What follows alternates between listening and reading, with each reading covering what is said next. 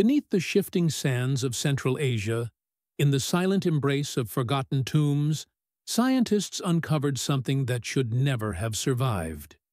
Ancient bodies, preserved for millennia, still held a hidden code. A code that whispers across time. Not carved in stone, not written in ink, but locked inside their very cells. DNA. For centuries, the Silk Road was known as a vast network of trade and culture. A highway of spices, silk, and power. But what if it was more than commerce? What if the truth hidden in bloodlines changes everything we thought we knew? The deserts of Xinjiang, the mountains of Gansu, the forgotten oases along the Silk Road, all hold secrets. Travelers from distant worlds once crossed paths there. Their stories vanished, their names erased. And yet, within a single strand of DNA, the truth waited. Recent discoveries shook the scientific community. The ancient remains did not fit the simple story we were told. They belonged to people whose origins defied borders, whose genetic signatures rewrote the very history of East and West. Were they merchants, migrants, or the missing link of civilizations long thought separate? This is not just archaeology. This is not just history. This is the reanimation of forgotten lives, whispering through the most advanced science of our age. And tonight, we ask, could ancient DNA from China force us to rewrite the history of the Silk Road forever? The Silk Road, a network stretching more than 6,000 kilometers, from the imperial palaces of Chang'an, today's Xi'an, across the burning Taklamakan Desert, through the icy passes of the Pamir Mountains, and all the way to the markets of Rome. It was not just a road, it was a lifeline of empires. Gold, silk, jade, horses, and spices flowed like rivers of wealth. But along with them traveled something far greater: ideas, religions, technologies, and people. By the 2nd century BCE, caravans moved in endless lines. Tens of thousands of camels carried goods across terrain so hostile it killed the careless in hours. Great cities rose from dust: Dunhuang, Kashgar, Samarkand, each an oasis of culture, but also a crossroads of humanity. Historians long believed they could map these exchanges with trade records and ancient texts.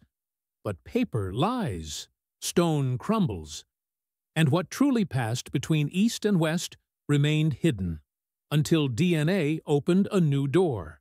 The bodies found in China's western deserts were unlike any expected. Tall figures with striking features, buried in boat-shaped coffins beneath the sand. Some wrapped in woven textiles that looked oddly European. Their very existence forced uncomfortable questions. Were they locals who adopted foreign styles, or outsiders whose journey across continents began long before written history recorded them? The Silk Road, once seen as a highway of goods, suddenly became something deeper, a biological highway. A place where bloodlines merged, where the story of humanity itself was written. And as researchers extracted DNA from these long-forgotten remains, they realized the mystery was far larger than anyone had imagined. It began in the late 20th century, when archaeologists stumbled upon a series of tombs deep in the Tarim Basin, western China. The desert here is merciless.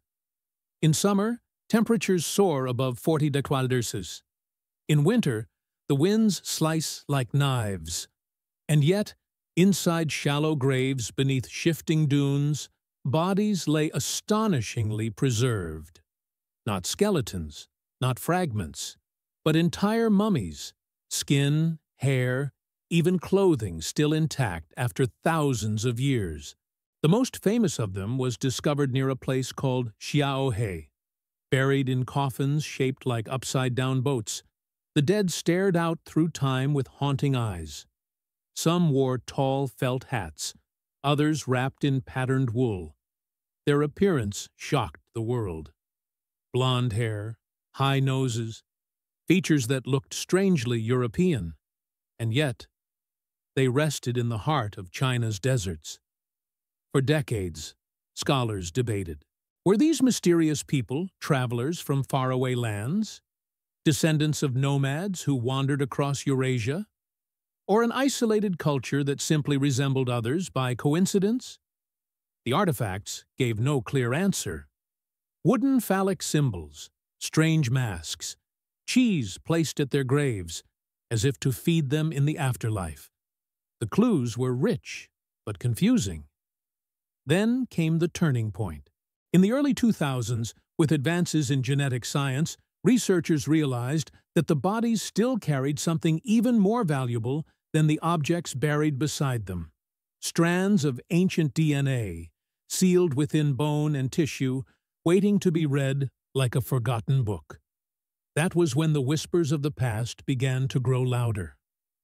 The Silk Road's mystery was no longer a matter of speculation.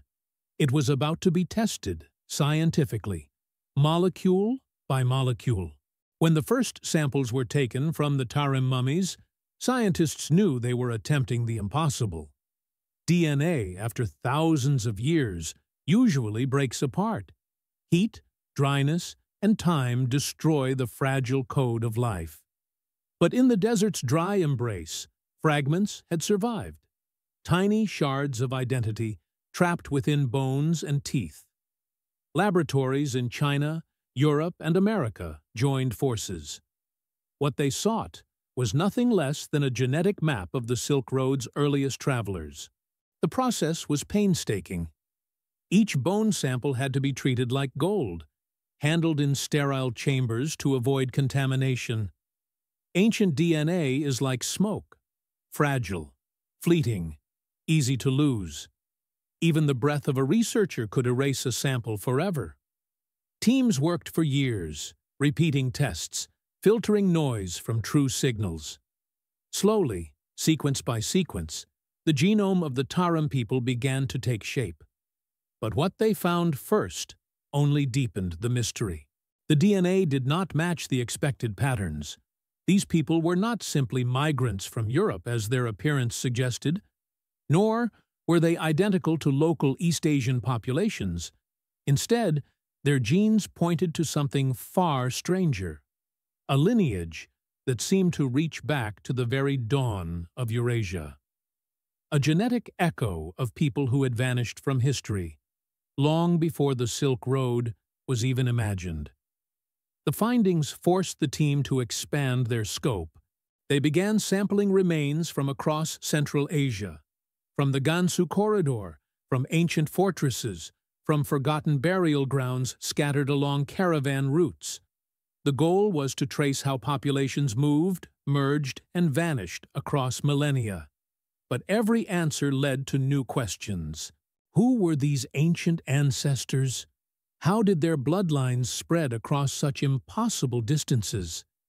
And why had history erased them, leaving only silent bodies in the sand? The world was about to learn that the Silk Road was not just a bridge between East and West. It was built upon the bones of forgotten peoples, and their DNA would finally speak. The results arrived after years of silence, and they shook the foundations of history. The DNA from the Tarim Basin revealed a lineage that had no simple origin. These people were not newcomers, not merchants passing through, and not migrants from a distant land. They were descendants of an ancient population, one so old it stretched back to the Ice Age. Their genetic profile linked them to the mysterious ancient North Eurasians, a group that once roamed vast territories of Siberia more than 10,000 years ago. This discovery shattered assumptions. Until then, historians had argued that the striking features of the Tarim mummies suggested recent migration from Europe. But the DNA told another story. These were not foreigners at all. They were a deeply rooted population, isolated for millennia in the desert oases of western China. The Silk Road did not bring them there. They had been there long before the first caravan ever crossed the sands. Yet the science also revealed something extraordinary. In surrounding regions, along the Gansu corridor and beyond, other ancient remains showed a mix of genetic signatures: East Asian, Central Asian, and West Eurasian. This meant that while the Tarim people stood as a genetic island, their neighbors were already mixing. The Silk Road was not just a channel of goods, but a laboratory of human diversity, where bloodlines intertwined in ways the written record never captured. Through isotopic analysis, researchers even reconstructed their diets. Dairy products, wheat, barley, foods that originated thousands of kilometers apart, proof that cultural exchange had reached the Tarim Basin long before history recorded it. Their graves were more than burials. They were time capsules of globalization's first chapter. The evidence was clear. The DNA of these ancient people had rewritten the origins of the Silk Road. It was no longer a story of merchants beginning in the Han Dynasty. It was a story of forgotten civilizations whose genes still echo in the living populations of Eurasia today. Picture it. 5,000 years ago, the heart of Asia was not silent. In the Tarim Basin, small communities thrived on the edges of deadly deserts. They built wooden boats not to sail rivers, but to bury their dead. They crafted textiles with patterns resembling distant cultures. They kept cattle, sheep, and goats. They milked them, made cheese, stored food for journeys. These were not wandering nomads. They were survivors, rooted to their land, yet connected to the great web of exchange stretching unseen across continents. As the centuries passed, caravans began to emerge. Strangers arrived from the east with silk and bronze. Others came from the west with wheat and horses. Cultures collided in markets and oases. Along the Gansu corridor, languages mixed. New religions, Zoroastrianism, Buddhism, traveled in whispers before spreading like wildfire. Each traveler carried not just goods, but DNA, leaving fragments of themselves in new lands. The Silk Road, once thought to be born in the Han Dynasty, was in fact a continuation of something older, deeper, primal. The Tarim mummies were living proof. Their genes linked Ice Age hunters of Siberia to Bronze Age farmers of Asia, weaving humanity's first global tapestry. From them spread bloodlines that reached into India, Persia, even Europe. They were not outsiders to China.